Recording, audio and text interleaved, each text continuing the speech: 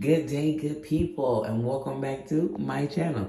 Now, today's video, I'm not going to hold you guys for that long, but there are some things that I want to get into. But before we get into all that, if you're not subscribed to this channel, hit that subscription button. It is free and it is helping me. Hit that notification button and bell so that way you can be notified every time I'm dropping a video. Hit the like button, hit the share button, and as always, drop a comment in that comment section. Now, let's get to tonight's video.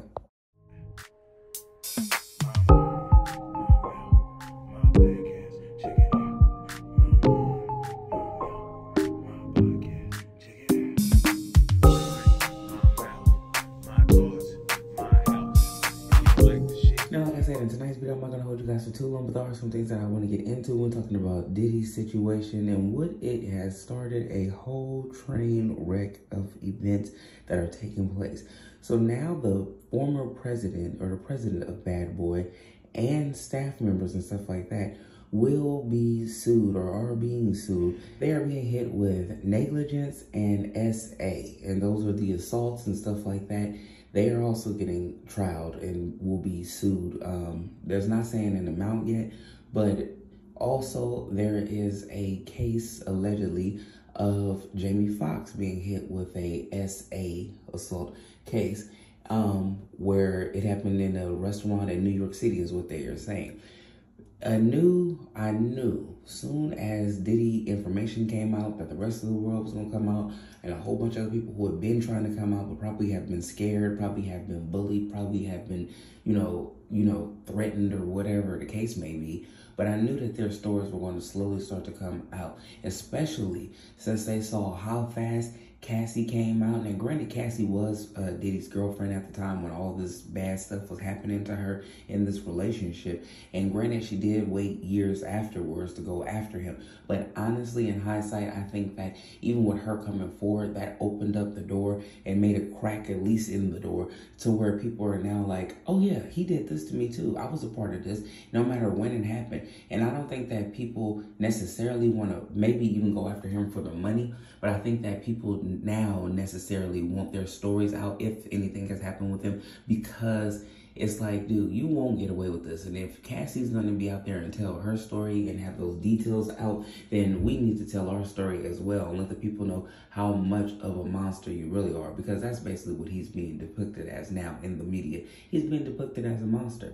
And the lawsuit that he had against the company with the liquor and stuff, that's being put on pause until 2024 because he has so much stuff going on. Like, it's not a good look for Diddy, and it's definitely not a good look for other people who have been around him and who are, think that this was cool or knew about his situations or even participated in some of these, events that he had going on. Maybe they did their own thing and maybe they didn't necessarily pretend in his events, but a lot of people in the industry, you knew that if Diddy was dating her and you was Diddy's so-called friend or alleged friend, like the Jamie Foxxes and stuff like that, you knew something was going on. And Jamie Foxx had been privy, to information and things going on with Diddy for a long time. And Jamie Foxx used to always talk about how he recorded, and he always used to have this big camera that he used to take with him and, be recording, and Diddy would tell him he couldn't record certain things and whatnot, you know what I'm saying? So I think that with him coming in afterwards, it was like, yeah, we're going to get you too. And I don't know if this is real. That's why I said allegedly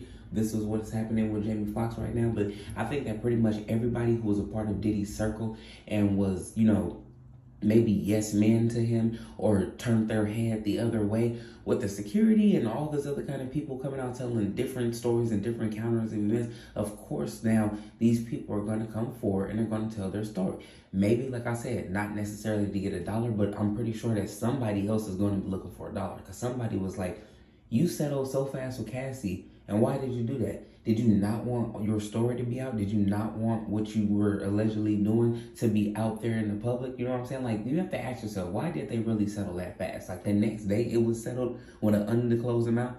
And before, I think that they said that he tried to offer her $10,000 and she didn't want to take that. And she wanted $10 million, but she didn't want that. So, I'm pretty sure either she got the $30 million or if she received a number that was a little higher, he probably she probably had to sign some paperwork to say that she would never talk about the issue again. But I'm pretty sure that for them to have settled it that fast, there were other people that were like, wait a minute, hold up.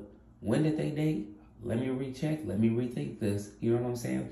And instead of getting that young Miami, unless she has been through some things, because honestly, how he has evolved throughout the years, even though, you know, Cassie and Diddy had dated for a long time, and he had dated her when she was 19 and stuff like that. And we know that that was a minute ago. I really want to say he may not be doing all of this and that and the third with Carisha, or maybe she just don't care because, you know, she is getting them golden showers and stuff. And maybe, you know, maybe that kind of stuff is not bothering to her because she's getting something out of the deal. Or maybe he's not that whatever with her. Maybe he's doing that to other people. Because, you know, there are cases where some people, women and men who are in situations like that, they will show face to whoever they want to show face to. And this one person, he might not be acting that way towards, or hey, hands in the air, he could be acting that way.